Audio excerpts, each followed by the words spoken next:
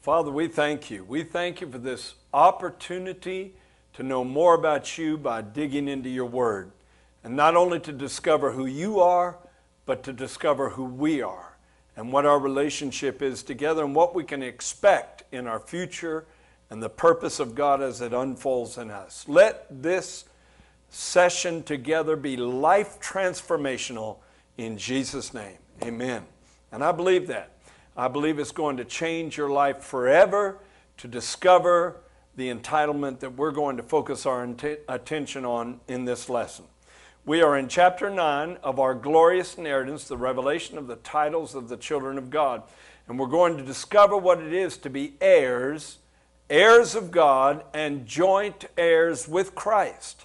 And we're going to find out not only the inheritance we have received from God, but curiously also the inheritance we have become to God.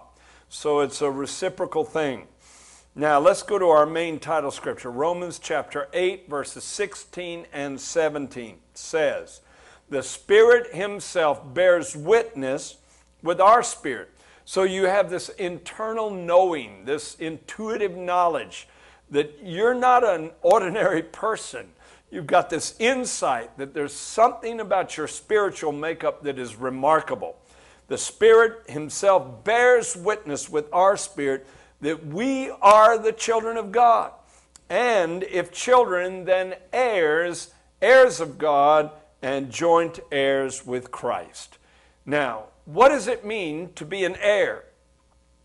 To be an heir is to be a person who receives or is entitled to receive any properties or possessions or endowments or even qualities, characteristics passed on from a parent or a predecessor to you. You are the rightful future recipient of what is passed down from one generation to the next. Now we're going to find out that our inheritance embraces much, much more than we have ever imagined possible. Remember, the scripture we just read said that we are heirs of God. Well, what have we inherited from God? We have inherited all that God has and all that God is. You can't be any more blessed than that. We've inherited all that God has and all that God is. But that seems like an utterly incredible statement. Beyond belief is what incredible means, unless we have the awakening of this revelation from within.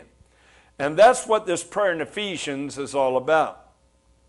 This prayer in Ephesians chapter 1 verses 17 through 19 is a prayer that on the first level Paul prayed for the Ephesian church. However, when Paul wrote this epistle, the Holy Spirit moved on him so that it was a communication not only to one individual church, but to the entire church in the age of grace. And so we can receive this not just as a prayer from Paul to one church, but as a prayer unctioned by the Holy Spirit into the life of every believer. And so let's receive this prayer as an intercession of the Holy Spirit over us who funneled this prayer through Paul toward us. And let's lay claim to it. He says that the God of our Lord Jesus Christ, the Father of glory, may give to you the spirit of wisdom and revelation in the knowledge of him. The eyes of your understanding being enlightened, that you may know what is the hope of his calling, what are the riches of the glory of his inheritance in the saints, and what is the exceeding greatness of his power toward us who believe, according to the working of his mighty power. Now, the Holy Spirit inspired Paul to pray this prayer, but this is what I want you to understand. When we don't know how to pray, the Holy Spirit makes intercession for us, the Bible says. And I would dare to say the Holy Spirit has never prayed a prayer that the Father did not answer. So this is a done deal. This is a done deal. So right now I want you to confess with me, by faith, I receive what's already been prayed into my life. I receive the spirit of wisdom and revelation. I receive this understanding of the hope of my calling. I receive by faith this revelation of the glory of the inheritance that has been deposited in me and that I have become to God, and I receive by faith the exceeding greatness of the power of God that has been poured out on my life. Thank you, Father God, for doing these things.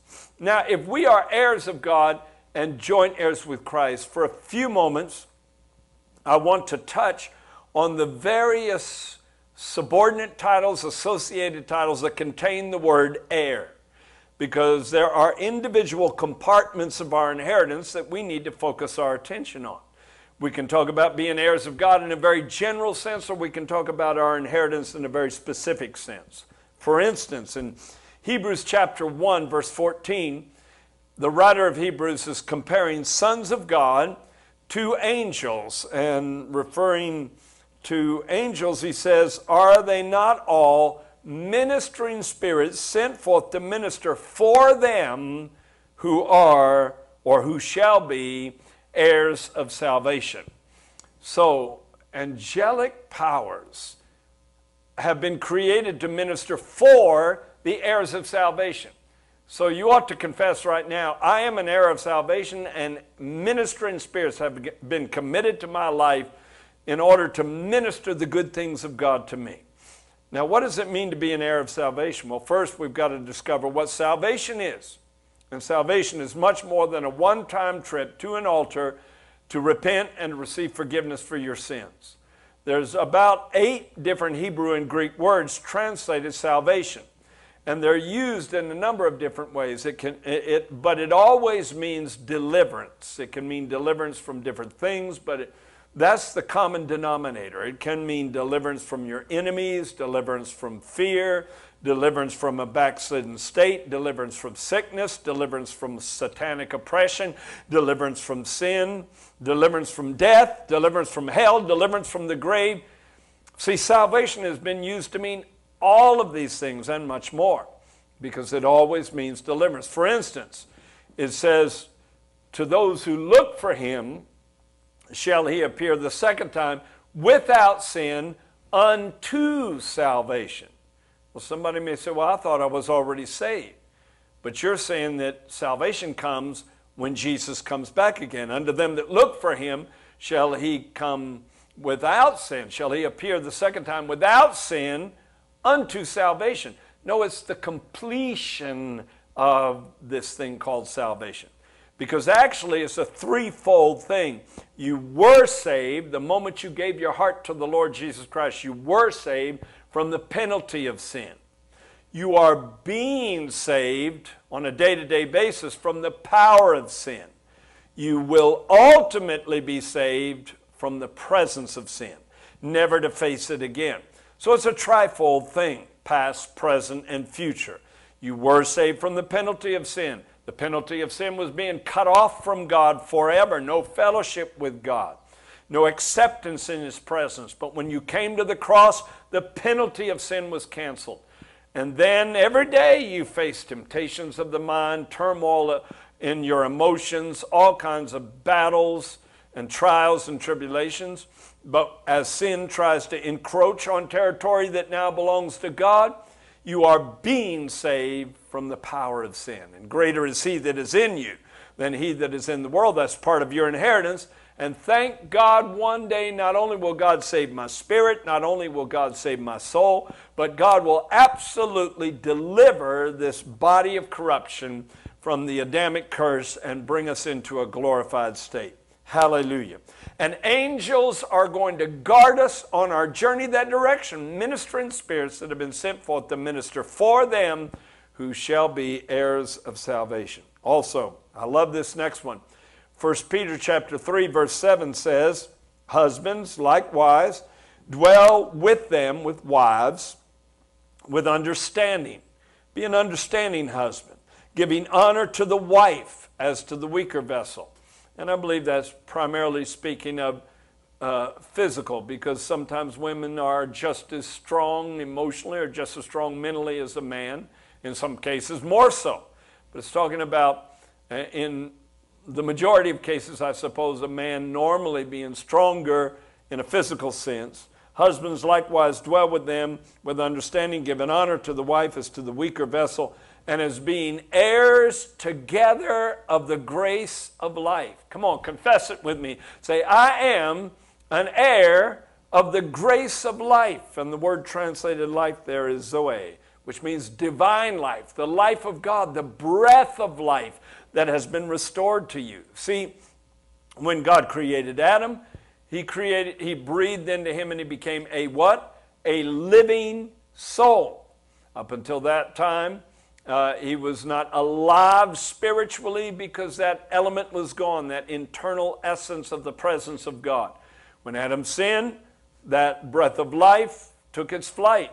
Now, God doesn't breathe oxygen and nitrogen. It's talking about the breath of his own character, his nature, his essence, his being. And of course, Adam still had normal breath, the breath that you have to survive in this world, but he lost the breath of divine life. However, many thousands of years later, when Jesus stood in the upper room, he breathed on his disciples and said, receive the Holy Spirit. And days later, the Holy Spirit came like a rushing mighty wind. The wind of God is the breath of God. And he breathed into his 120 disciples exactly what Adam lost. And that all happened because of grace. We are heirs together of the grace of life. Now, I don't have time for a full exposition about what grace is and how to receive it. But I do want to cover some very important points.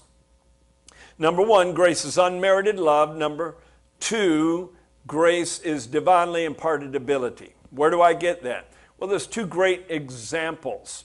Unmerited love, where do I get that? Well, there's a great example in Zechariah's writings. It talks about how all nations will be gathered together against Jerusalem to battle in the last days, what John later on called Armageddon. And I'm talking about a nation that for the most part, for many centuries, has rejected the messiahship of Jesus. But at their critical hour, when it looks like they're going to be destroyed, the Bible says God will pour out on them the Spirit of grace. That's the title for the Holy Spirit. The Word is called the Word of His grace. The Spirit is called the Spirit of grace. God is called the God of all grace, who is able to make you perfect, and establish and strengthen and settle you. But anyway, think of that He'll pour out His love, His grace on those that for the most part have rejected Him for centuries. And yet at their critical hour, as they plead for the Messiah, though many of them know not that it is Yeshua, Mashiach, the one who came already, He's going to reveal Himself. And of course, He's going to usher in the kingdom of God and destroy those nations that came against Jerusalem to battle. That's grace. That's unmerited love. Now, what about the other definition of grace? Grace is also divinely imparted ability. Well, what did Paul say? He said, I labored more abundantly than all the other apostles, yet not I, but the grace of God that was with me. So he gives us the insight that grace manifests in expressed abilities. The ability to speak, to communicate, to pray for the sick, to build churches, to advance the kingdom of God. He said, I am what I am by the grace of God. So it's divinely imparted ability, fused together with unmerited love. Isn't that beautiful? And it's also the abundant generosity of God expressed toward us. I love 2 Corinthians, 9:8. God is able to make all grace abound towards you, that you, having all sufficiency in all things, may abound to every good work. Well, how much grace is all grace? The best way I can express that is this. When the children of Israel went through the wilderness, there was a rock that followed them through the wilderness, and out of that rock a river of water gushed forth. It took about 12 million gallons of water a day to sustain them in the wilderness. But I will pose the question, what if they faced a day where it was hotter than normal and it took 24 million gallons? Would there have been enough water in the rock? Of course, the answer is yes. What if they hit a dust storm and all the kids and all the cattle and all the sheep had to be scrubbed down, and it took not 12, not 24, but 48 million gallons of water. Would there have been enough in the rock? Of course. So what I am saying is that the supply is infinitely inexhaustible, and it's always greater than the need. So when it says God is able to make all grace abound towards you, you're talking about an infinite and an infinitely inexhaustible supply. Praise God. You've got it made in the shade, I tell people, because Psalm 121 says He is your shade at your right hand, and you have definitely got it made. The Lord is your keeper. The Lord is your shade at your right hand. Abundant generosity, where do I get that? And what's a good example of that? 2 Corinthians 8:9 says, you know the grace of our Lord Jesus Christ, how that though He was rich, for your sakes He became poor, that you through His poverty might be made rich. He was rich in the undisturbed peace of heaven and the glory of the celestial world, but He divested Himself of all those riches to assume the poverty-stricken form of human flesh. And when we connect with Him at the cross, where He became more bankrupt than any other time, you, through His poverty, are made rich. He funnels His riches into your life, the riches of righteousness and joy and peace and mercy and goodness. It all pours into your life like a river. Praise God. It's grace. It's grace. We've got to return it to Him in the form of praise. Now, how do you get grace? Very quickly, let me say you have to have three main attitudes. Faith, Ephesians 2:8, by grace you're saved through faith. Humility, 1 Peter 5:5, God gives grace to the humble. And sincere love for God, Ephesians 6:24, grace be with all those who love the Lord Jesus Christ in sincerity. And if you maintain those three attitudes, faith, humility, sincerity, Ephesians 2:8, 1 Peter 5:5, Ephesians 6:24, if you maintain those three attitudes, I don't care if you get knocked down 100 times, get back up again with a sincere heart of love toward God, with faith in the cross and humility before your Father, and He will restore you again and again and again on your journey home. I'm an heir of the grace of life, hallelujah, and I'm going to rejoice about it, and I'm going to lay claim to my inheritance. Years ago, I heard a story that broke my heart. I was actually sitting in a breakfast type of restaurant, like Cracker Barrel or something like that, and I was reading the newspaper, and my eyes fell on a story that just captivated my mind. It captured my attention. They had found a man. It's tragic. They found a man dead in the back of this dump or trash area, and he had built a rudely constructed building out of old throwaway tin and rotted pieces of lumber, and he was laying on a threadbare cot, and he was emaciated, and his clothes were tattered and hanging on his body. And apparently he died of malnutrition or related things. And they searched his person to find out who his next of kin was, and then searched the county records. And much to their surprise, they found out this man that was found in a dump was heir to over $250,000. Apparently, we assume he didn't know. He could have had all the nice things of life and living in abject poverty. What's the moral of that story?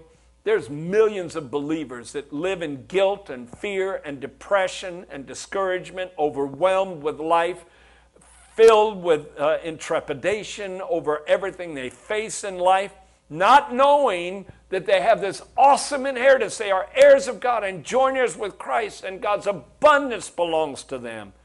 And they just haven't learned it where they can acquire it, where they can draw it into their life by faith. Well, let the opposite be true concerning you. The next heir title is heirs of the righteousness which is by faith. It's found in Hebrews chapter 11, verse 7. By faith Noah, being divinely warned of things not yet seen, moved with godly fear, so fear can be a positive motivating force, moved with godly fear, prepared an ark for the saving of his household. Isn't it an amazing thing that the main thing he does with his life is he saves his family? If you and I win our family to the Lord in the midst of this wicked world, we have done a great work and earned the right to be in the Faith Chapter Hall of Fame with Noah. By faith, Noah, being divinely warned of things not yet seen, moved with godly fear, prepared an ark for the saving of his household, by which he condemned the world and became heir of the righteousness which is according to faith. He believed God, and it was counted to him for righteousness. Just like Abraham later on, when God told him, even though he had no child, and Sarah was barren, he said, look up to the sky, look at the stars, so shall your seed be. He believed God, and the Bible said God counted it to him for righteousness. We'll get to that in just a moment. The story of Abraham. So there is a kind of righteousness that comes in response to faith. Romans 5:17 says we have received the gift of righteousness. But you're not going to receive a gift unless you believe in it enough to reach out, grasp it, and bring it to yourself. If you don't know you have the gift of righteousness, you're going to spin your wheels in the ditch of religion, and I'm talking even Christian religion, always trying to measure up, always trying to be good enough, always trying to fulfill this commandment, this mandate, this rule, this regulation, that regulation, in order to somehow feel worthy of a relationship with God. Well, I'm not saying to be lawless, because I do believe in living a holy life, and I do believe in living by the commandments of God. And I'm not talking the 613 commandments in the Torah. I'm talking the 1,050 commandments in the New Testament. We are not free from commandments. However, our righteousness hinges not on human performance, but on Jesus' performance, what he did on the cross. And because he became sin for us, wow. 2 Corinthians 5:21 says, God made him to be sin for us who knew no sin, that we might be made the righteousness of God in him. I dare you to do it. I dare you to confess, I am the righteousness of God. That sounds a little audacious, doesn't it? How could I know me, and how could I have the audacity to say, I am the righteousness of God? Only God can say that. No, it's a gift. It's a gift to you. The scripture says, if you confess with your lips the Lord Jesus, believe in your heart that God has raised him from the dead, you shall be saved. Romans 10:8-10. For with the heart man believes, for with the mouth confession is made unto salvation, and with the heart man believes unto righteousness. So righteousness is something you believe your way into, something you receive by faith. Blessed are those who hunger and thirst after righteousness, for they shall be filled. Jesus started his ministry unveiling this mystery. So if you're filled with righteousness, that's something outside of you coming into you, not something within your life that you work out. Well, who does that? You're the fillee. God is the filler. God fills you with his own righteousness, and you become a container of the righteousness of God. And that's why you inherit the right to use that entitlement. If I were to ask someone for a Coke, now I don't drink Cokes. I think they're very destructive to the human body. But just for sake of example, if I said to somebody, I'm thirsty, would you go over there and get that Coke and bring it to me? Would you go over and pour the liquid into your hand and bring it to me for me to slurp it up? Because technically, the liquid is the Coke, not the bottle. Or would you bring me the bottle with the liquid in it? And the bottle's got the name on the outside of it, Coca-Cola. Because the bottle inherits the name of the liquid it's filled with. So also, the sons and daughters of God inherit the name of what they are filled with. He is the filler, you are the fillee. He has filled you with his righteousness, and you are an heir of the righteousness which is by faith. Come on, lift your hand and say, I claim my inheritance. I claim being just as righteous in the sight of the Father, in the sight of heaven, as Jesus, the firstborn Son.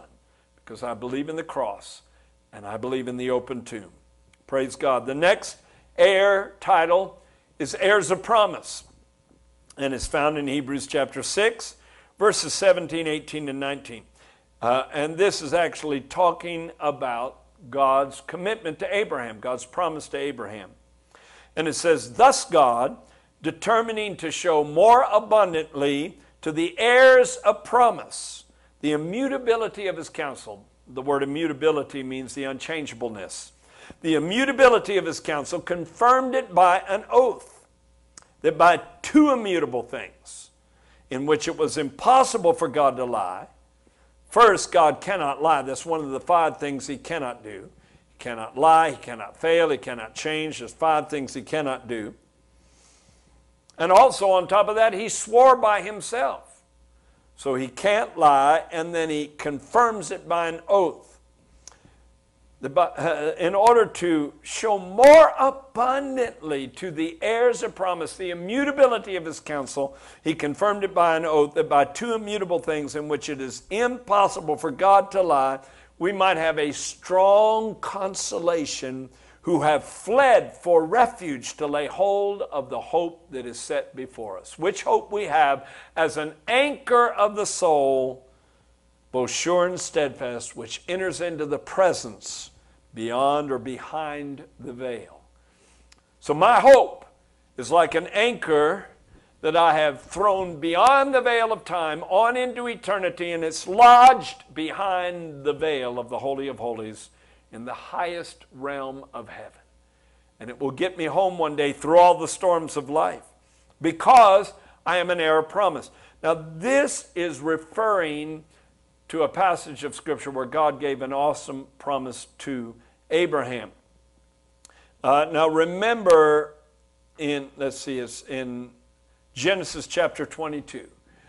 At this time Isaac has grown up, probably, we don't know for sure, probably he's in his mid-teens.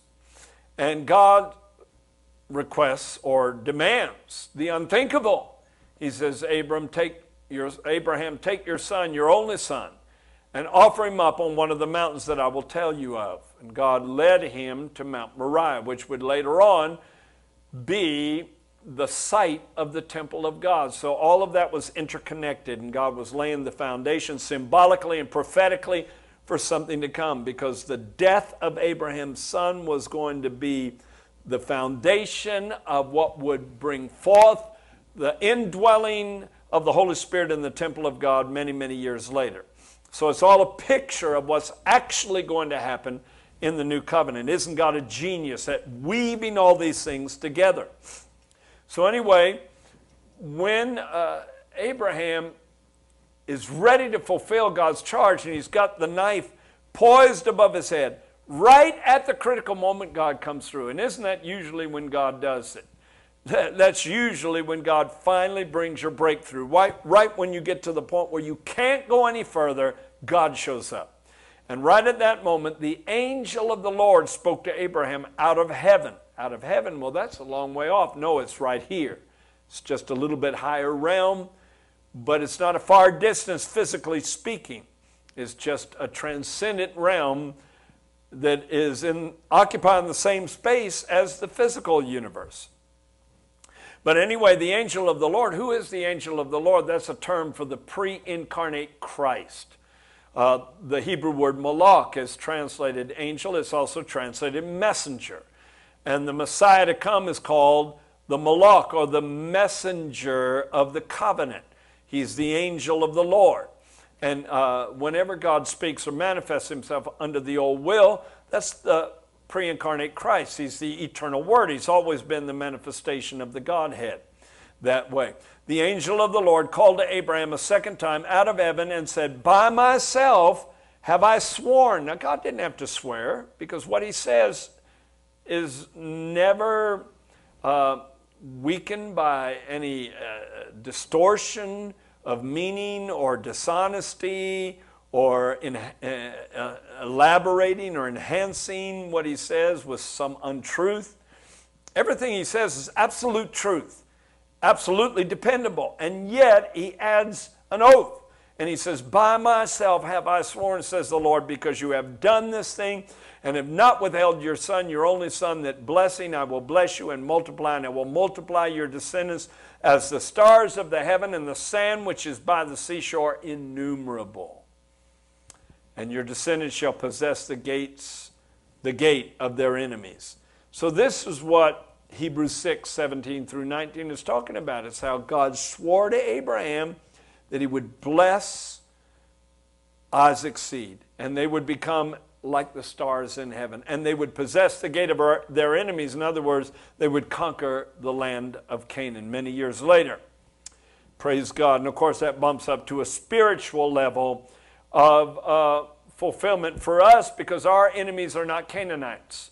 Our enemies are the satanic spirits that fill this world, that try to build strongholds in our lives personally, in our families, in our cities, in our communities, in our nations. And yet we, as the church of the living God, can storm the gates of the strongholds of the enemy and tear them down in our own hearts and lives, in our families, in our communities, in our world. Praise God for that. We are heirs of promise. There are 7,487 promises in God's Word. Think of that. Other scriptures, like Galatians 4:28, refer to us as children of promise. We are heirs of promise and children of promise.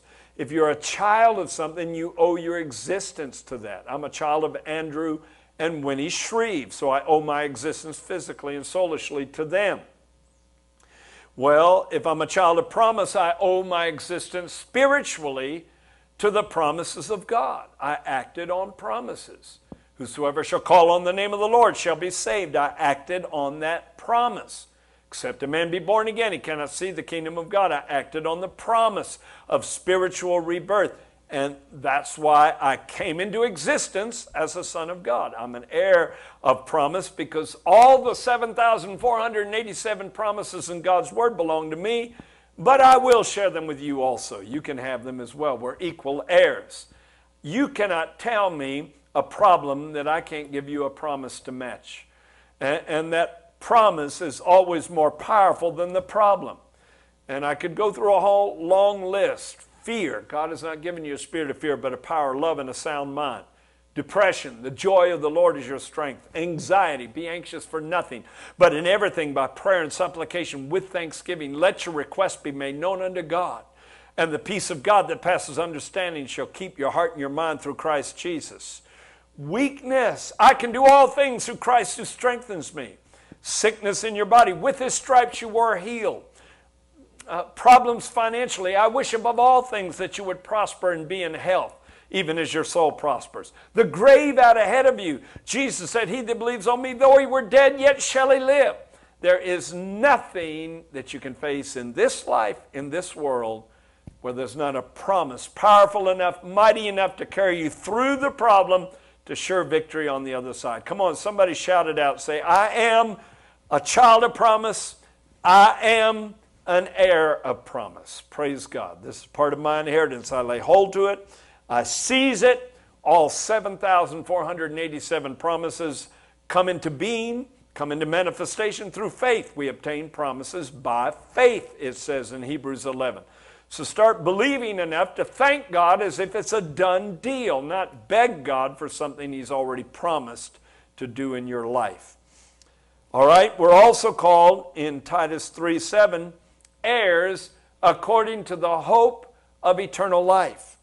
That being justified by his grace, and the word justified means legally acquitted of all guilt, just as if you never sinned.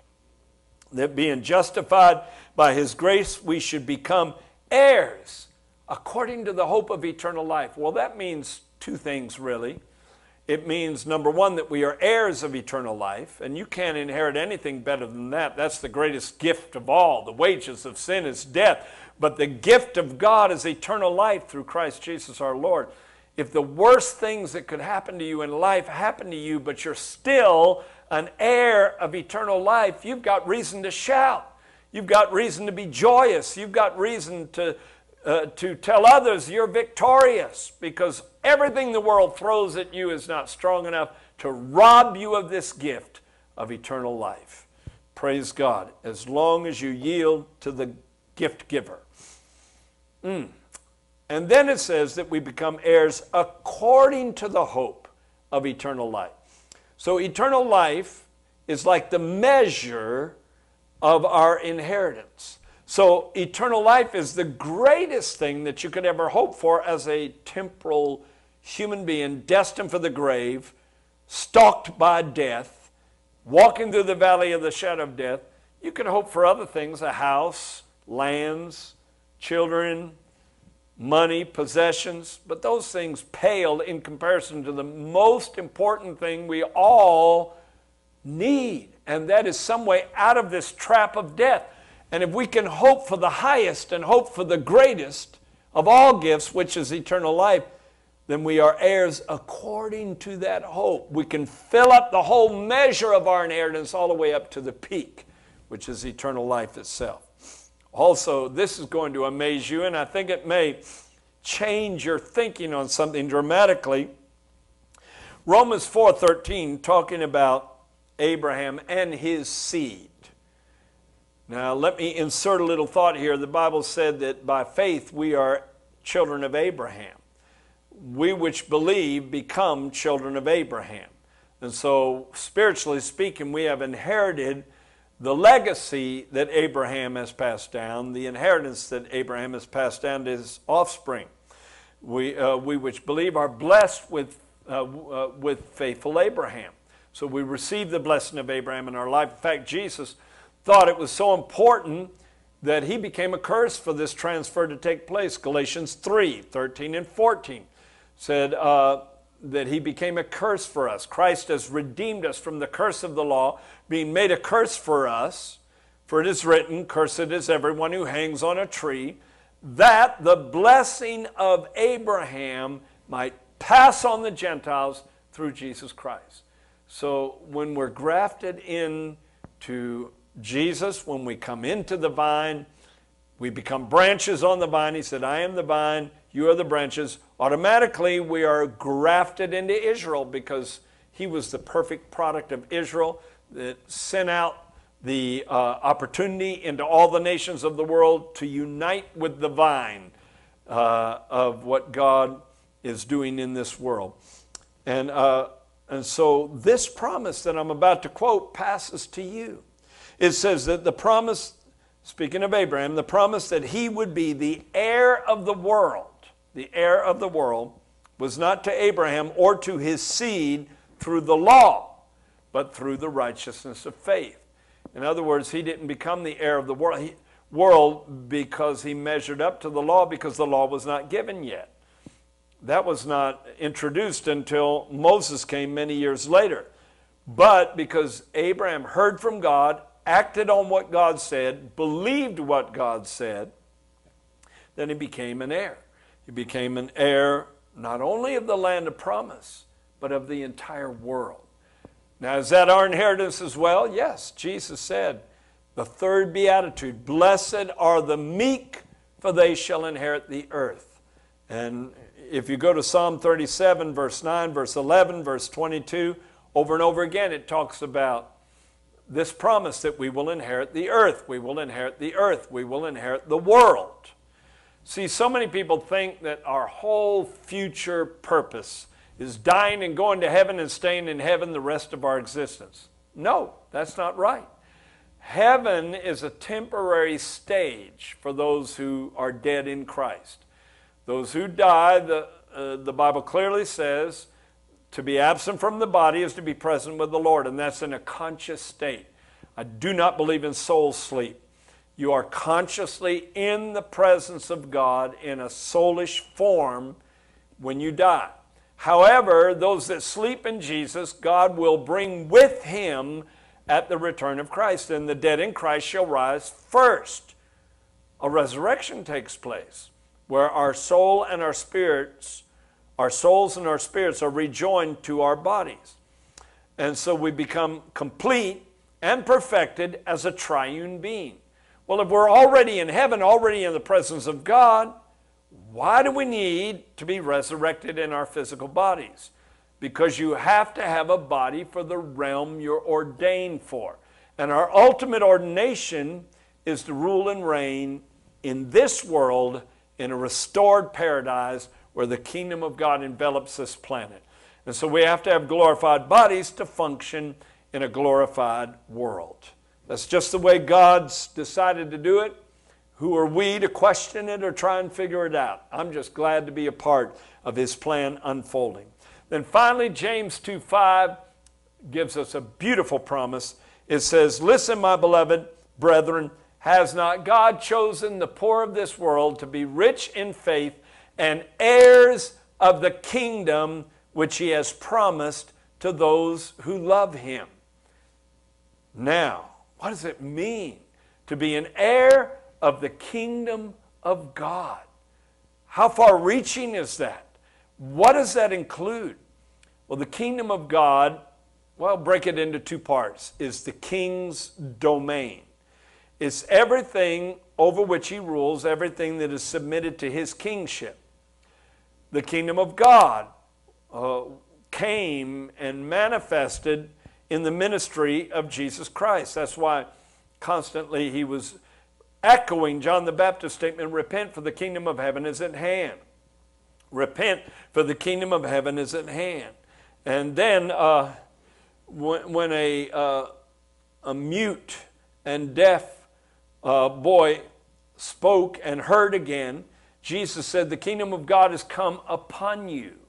The kingdom of God has come upon you, because at that time the way had not been made yet for the kingdom to enter within them. That didn't happen until the blood was shed on the cross of Calvary. But from the time the King came into this world, He was manifesting His supernatural, spiritual kingdom among men. That kingdom, well, Paul told us what the kingdom is by telling us what it's not. He said the kingdom of God is not meat and drink, but righteousness and peace and joy in the Holy Spirit. He's not talking about human joy. He's not talking about human love. He's not talking about human peace. He's not talking about human righteousness. He's talking about supernatural joy, supernatural peace, supernatural righteousness, a supernatural love that surpasses knowledge. That's what permeates the kingdom. And if you are an heir of the kingdom, all of this is part of your inheritance. You don't have to ask God for joy. You've got joy. You don't have to ask God for peace. You've got peace. You don't have to ask God for righteousness. You have it at your disposal. And the love of God has already been prayed into your life. Check out John chapter 17. Jesus prayed for all the church to come. And He said that the love, Father, wherewith you have loved me may be in them. You ought to say, I receive it right now. I receive the love of the Father pouring into my heart right now. And that's part of inheriting the kingdom. Another scripture Paul gave, he said the kingdom of God is not in word, but in power. Jesus sent out His disciples to all the cities He planned to visit. 35 teams of 2 disciples visiting the various places that Jesus was going to come and preach. And He said, you go preach the kingdom of God. In other words, you go preach that God can rule and reign among men, and He can take authority over natural limitations and hindrances and problems and battles and manifest His sovereign power in this world. That's in essence what He was saying. You go preach the kingdom of God, and then He said, follow it up with a performance. Heal the sick, cast out devils, open the eyes of the blind, open the ears of the deaf. Freely you've received, now freely give. So the kingdom of God is not just a high-flying concept. It's not just some philosophical view, some theological idea. It's real, living, practical power that can supernaturally change you forever. It can heal your bodies, deliver your souls, bring calmness to your mind, fix your broken, messed up heart, fix your messed up, confused life. The power of God can change it all. And you're an heir of the kingdom. There's nothing in the kingdom but that which is good, that which is perfect, that which is wondrous and beautiful and reflects the very character of the King who rules that kingdom. You're a part of that kingdom if you've been born again. So you ought to lift your voice and right now say, I claim my inheritance. I claim the kingdom of God. Well, that's what Jesus said to pray. He said, when you pray, pray, Our Father, which art in heaven, hallowed be your name. Your kingdom come, your will be done. That's not so much a plea as it is an affirmation. When you say, your kingdom come, your will be done, you're affirming that that is the will of God, and you're vocalizing it so that it can be released. I don't believe you're asking God for something He's already done. The kingdom came with power on Pentecost. He told His disciples, there's some of you standing here that will not taste of death until the kingdom of God comes with power. Bam, it came like a rushing mighty wind. It's been in the world ever since. So you don't ask God for something He's already done. You do affirm and release it into manifestation when you make that declaration, that decree. You actually declare the decree. The decree for the kingdom to come has already been made by the king. But you as His emissary declare the decree. You declare, thy kingdom come, thy will be done. I say that almost every time I go into the pulpit. And it's my way of saying, God, let your kingdom power permeate the atmosphere. Let the sick be healed, the oppressed be delivered, the lost be saved, and let God's kingdom take over the lives of the people. Praise God. Now, we are also referred to as joint heirs with Christ. Joint heirs with Christ. So, if I'm a joint heir, to me, that means an equal heir. A joint heir is an equal heir. I have inherited what Jesus, the firstborn son, has inherited because He shares it with me and He shares it with you. Well, in order to find out what my inheritance is then, I've got to find out what Jesus inherited. Let's go to Scripture. Hebrews chapter 1, verses 1 and 2. God, who at various times and in various ways spoke in times past to the fathers by the prophets, has in these last days spoken to us by His Son, whom He appointed heir of all things. Now that means all things in the natural universe, in the natural cosmos, the multitude of galaxies, 100 million billion stars and planets in the Milky Way, and then millions of billions of galaxies swirling through the universe. And it's all His inheritance. He's an heir of all things, but not just the physical universe, the celestial world as well. There's nothing outside of the umbrella of His authority. The Father appointed the Son to be heir of all things, through whom also He made the worlds. Well, I could never claim that awesome an inheritance. How dare I even think it? Well, yes, I do dare to think it, because corporately, along with the body of Christ, I lay hold to Revelation 21, verse 7. That's the verse that proclaims he who overcomes. Overcomes what? This world and all of its evil, all of its traps, all of its deceptions. He who overcomes shall inherit all things. So what belongs to Jesus? Dare to say, it belongs to me. Wow, what a future you've got. Come on. What a destiny is unfolding before you. Life is a whole lot bigger than the picayunish problems that rob us of peace. Little puny difficulties, a broken down washing machine, a neighbor that's giving you a hard time, a boss that's mean to you. Come on, look past all these little pressure points and see the awesomeness of your future. You are heirs of all things. Let's go a little further with this. The Bible says Jesus inherited all fullness.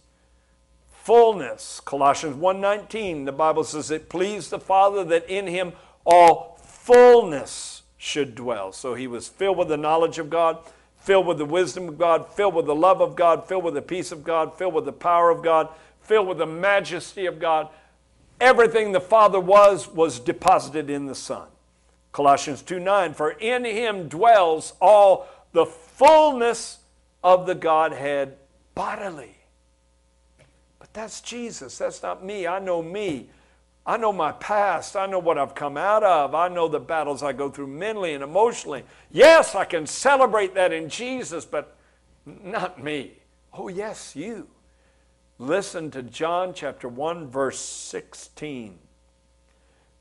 Of his fullness we have all received.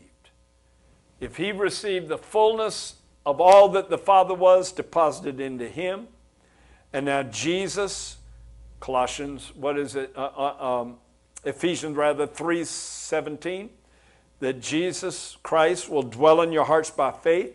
If the fullness of the Godhead is within him and he is within you, the fullness of the Godhead in seed form resides within you. Oh, maybe you don't feel it completely now. Maybe you don't sense it or see its manifestation completely now. It's in seed form.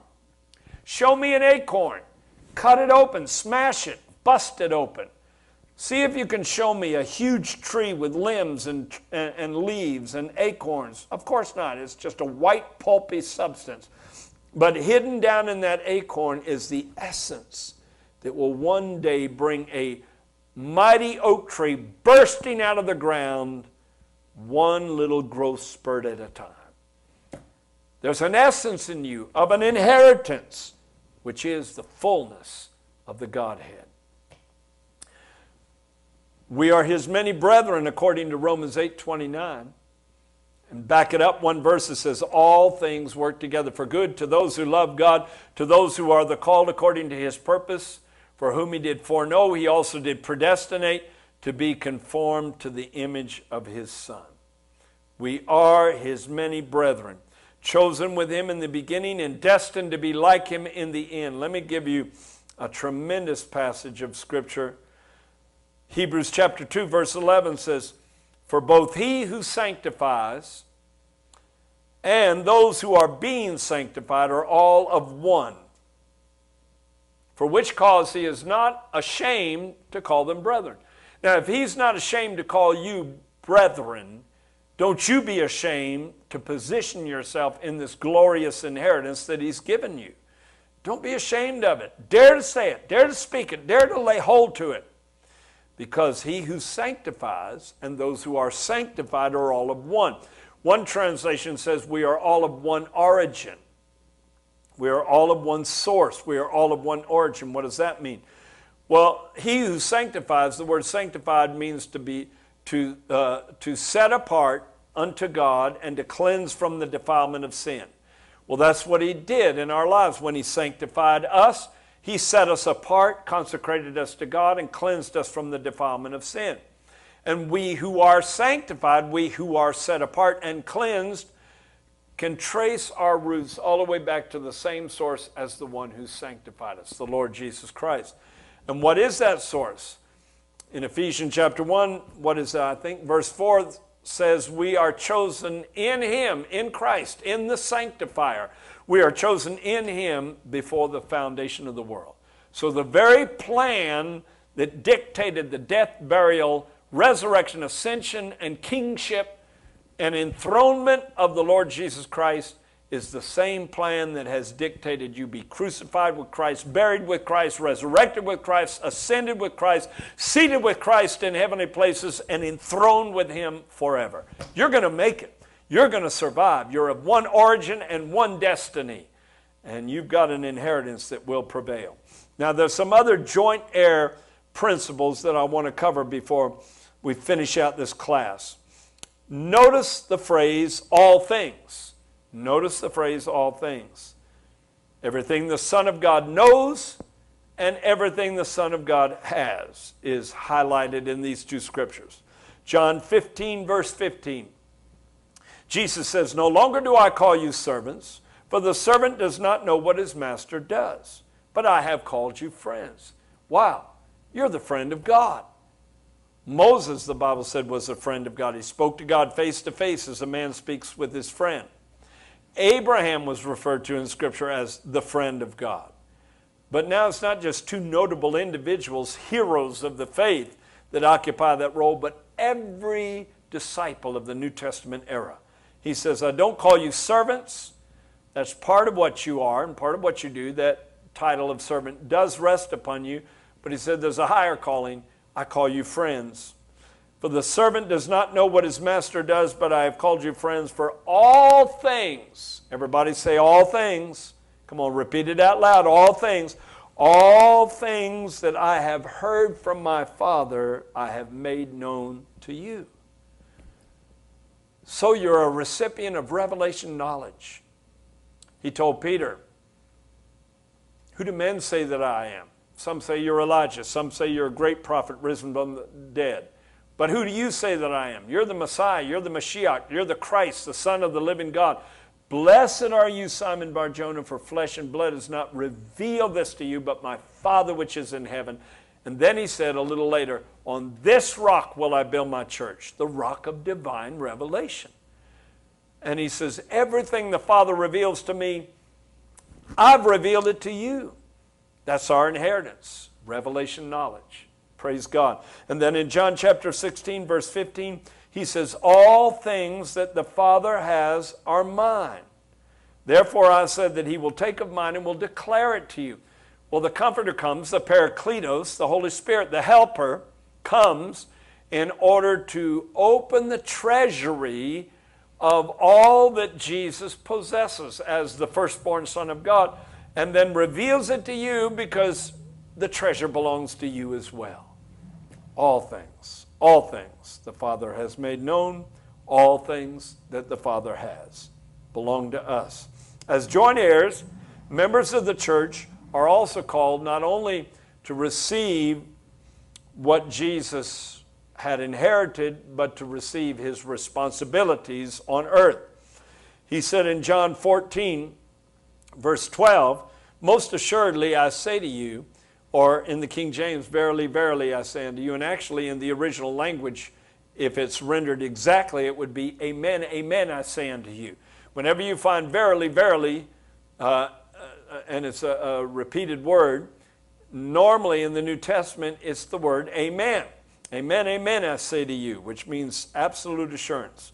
Most assuredly I say to you, he who believes in me, the works I do, shall he do also, and greater works than these shall he do, because I go to my Father. He didn't say greater works than these shall they do. So it's not talking about greater in quantity. I have explained myself in times past that when Jesus gave this scripture, he could have been saying greater works because the body of Christ would be worldwide in every nation, and there would be millions of vessels in which he would dwell, through which he could perform his work, so it would be greater in number. But he's talking in a singular sense here. He says, most assuredly I say to you, he who, not they, but he who believes in me, the works I do, he will do also, and greater works than these he will do, because I go to my Father. Well, as far as I can see it, the only work that I can do that would be greater than what the Lord Jesus did when he was on the earth is lead someone to the cross, where they can be washed free from their sin. He healed their bodies and he forgave their sin, but he couldn't completely cleanse them of their sin until the blood was shed. That's the greater work that we are now empowered to do. That's part of my inheritance. My inheritance is sharing with others the opportunity for redemption and reconciliation. So we inherit not only his abilities, but his responsibilities. And let me end with Matthew chapter 11, verse 29.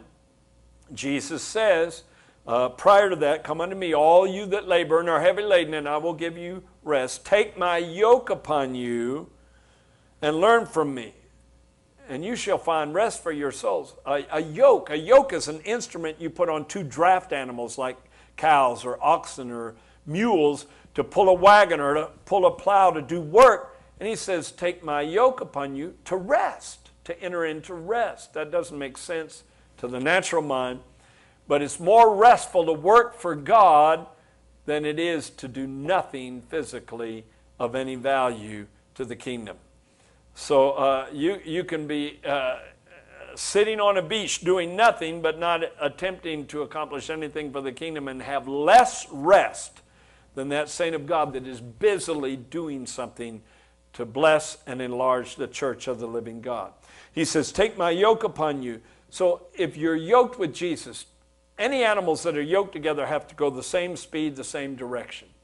And there's always a lead mule or a lead animal that the other one follows. Well, Jesus, for instance, is the lead mule in a sense, and we follow his step. We go the speed he goes, we go the direction he goes. If we're really true disciples, we don't do in life what we want to do in life. We follow his leading, and that's where we find rest for our souls.